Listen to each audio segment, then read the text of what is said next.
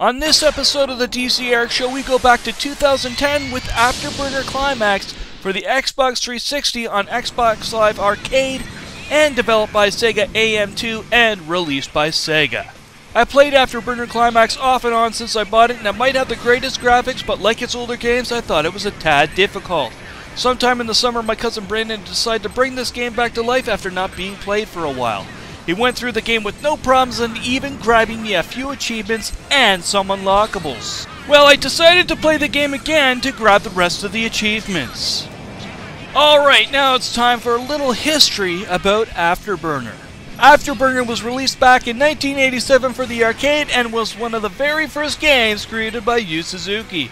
If you didn't know already, was the creator of a lot of Sega arcade classics and is known as one of the leading developers through the history of video games. He now works for his own development company, which is a subsidiary to Sega called YSNet. The last game he worked on was Shenmue City, which is now cancelled and had no helping hand in the creation of After Burner Climax or After Burner Black Falcon. After Burner was soon followed by a sequel, After Burner 2, once again released for a variety of consoles, but most notably the Sega Genesis and arcade back in 1987. It was released a few months after the original.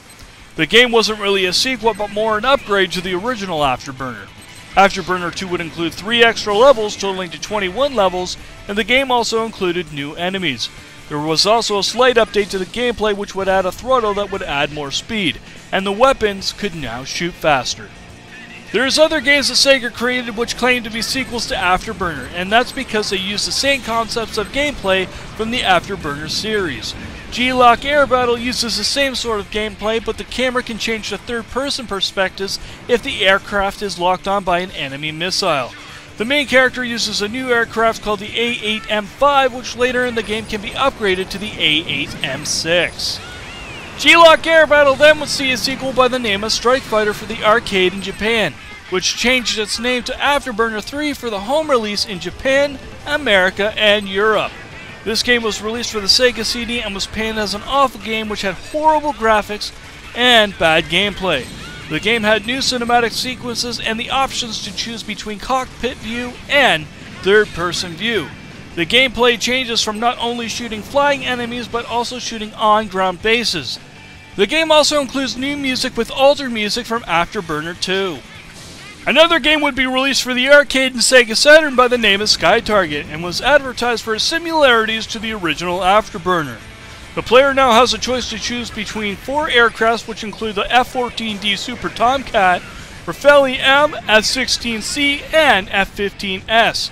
Things that have been removed include the barrel roll and the throttle, which increased and decreased speed in the game. Also, a new feature would be introduced which would allow the player to select between 2 stages.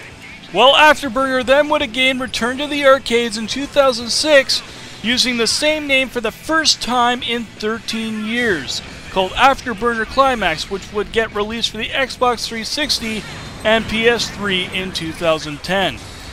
In 2007, After Burner Black Falcon would get released exclusively for the PSP. In After Burner Black Falcon, there is new multiplayer modes, single player modes, and there is 3 characters in the game that fly their own plane. After Burner Climax generally uses the same gameplay from the original After Burner, with many new features. This game is now faster and now includes a climax mode which slows down the game for a periodic moment, while pressing the RB button. The barrel roll returns and your plane now has a brake which can be used by pressing the LT button. The game includes many unlockable cheats which can be viewed in X options, as well as the option to select between 5 different paint jobs. Brought back from Sky Target is the option to select between 2 stages at certain parts of the game. You have the choice to choose between 3 aircrafts, which include F-14D Super Tomcat, F-A-18E Super Hornet, and F-15E Strike Eagle. The game also contains a score attack mode, which is where you compete for the highest score on the leaderboard. And you can also obtain badges depending on what you do during gameplay. The game also contains a training mode, which will help you understand how to play the game. The game also includes new high-definition graphics, 15 levels, and Xbox Live achievements. What I liked about the game was its gameplay, which is similar to the original After Burner. The graphics in the game almost look photorealistic, which I haven't really seen in many Xbox 360 games. The gameplay is fun, but does get pretty repetitive if played often, and the difficulty can drive you insane even on the easiest difficulty.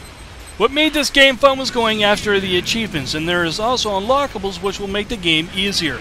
I wouldn't really say this is the sort of game that you would play often, but it would be for the achievements. After that, it's like the arcade game it's based off of, and generally you would go back every now and then to get the nostalgia or compete for the highest score.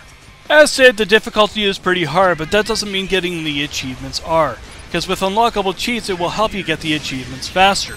Also, the barrel roll can be a bit of a pain because you are motionless when trying to dodge an enemy missile. There are 3 chapters in the game, and depending on how you play the game, you'll unlock one of 3 endings. There is also an online and offline leaderboard, which is where your score will be placed.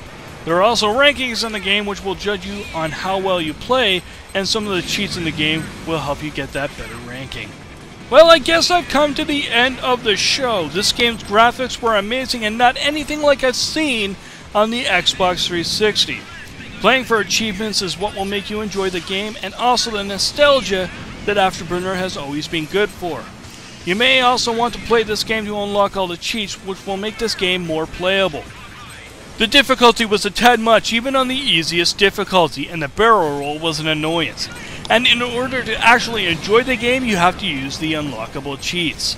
The game includes an online and offline leaderboard, which may add fun for arcade fanatics. If you would like to get your hands on After Burner Climax, you can get it for 800 Microsoft points from the Xbox Live Store. If you would like to get the original After Burner and the sequels, you can find them on eBay or your local game shop. I hope you enjoyed this episode of the DCeric Show, and come back to see another game I couldn't keep my hands off of.